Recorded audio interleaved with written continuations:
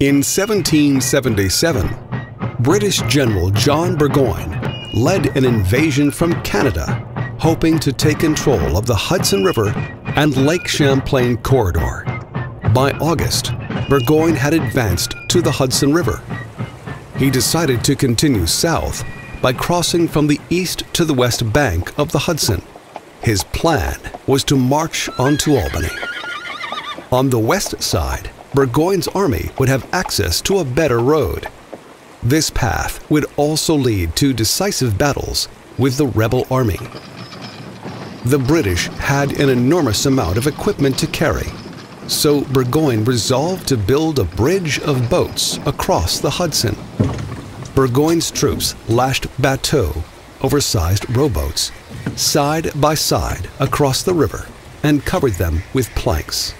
They were anchored to both shores and provided a quick, if somewhat unsteady, bridge. Heavy rains caused the bridge to break apart, briefly dividing Burgoyne's army on both sides of the river. Repairs were made, and Burgoyne's men began their advance toward destiny, abandoning headquarters at the Dewar House in Fort Miller on September 10. Looking north, there are visible cuts in the riverbank that may indicate where the troops accessed the bridge of boats.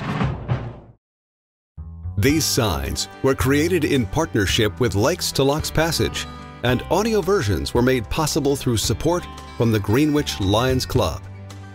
If you enjoyed learning about this topic, support Hudson Crossing Park with a tax-deductible donation at hudsoncrossingpark.org.